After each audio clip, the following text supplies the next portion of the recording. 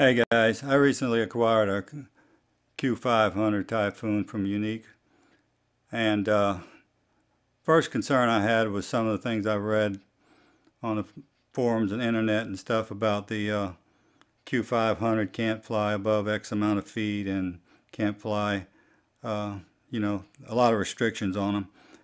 Like this one, I think says within 5 miles of the airport. Well, there's a easy way to get around that.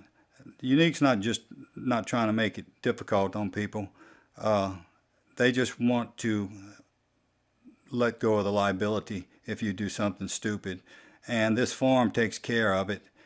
You need to call them and contact them, and they're very easy to get a hold of. You can see here's the form first. They're going to ask you for this serial number, and if you have an H, they'll ask you for a vehicle ID number, and the directions on how to get that number is right here. It's on the bottom of the unit somewhere. I have a old original Q500 that I just recently acquired. It's new to me. It's a great quadcopter.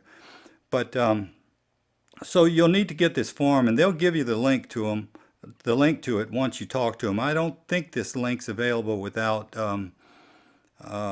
you talking to them first, but I'm not sure about that. But what you need to do is just go over here to this usuneec.com contact, and you can either call them, but what I did was just went to the live chat and talked to a gentleman. He was very helpful, very nice. I had a lot of questions about the quadcopter, follow me, and different things because I wasn't very familiar with it. I just got it, and he was very, very, very helpful. And I asked him about the altitude issue because I'm going on a vacation this summer to Colorado, and I'm going to be at around 10,000 plus feet. So I want to be able to fly my quadcopter and, get some of those beautiful vistas in that Colorado is so famous for.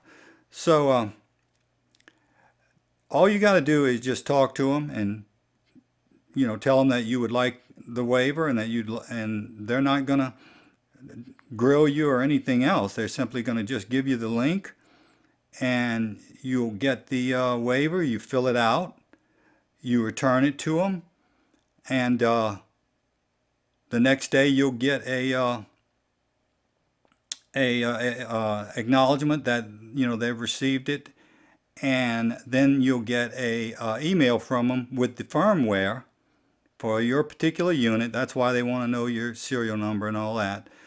And you'll get the firmware. You do the firmware upgrade, and then you're good to go. And all these restrictions will go away, and you'll be able to fly your quadcopter at the altitude that you want to. So I just wanted to pass this on to you. I've heard a lot of, false information about this from people that were thinking about buying a Yuneec, but these restrictions were just too much and that sort of thing. And as I said, it's just a liability issue for Yuneec, and they just transferring it to you with this form. Once you fill out this form and sign it and get it back to them, you're going to be good to go. So I hope this helps. Until next time, adios.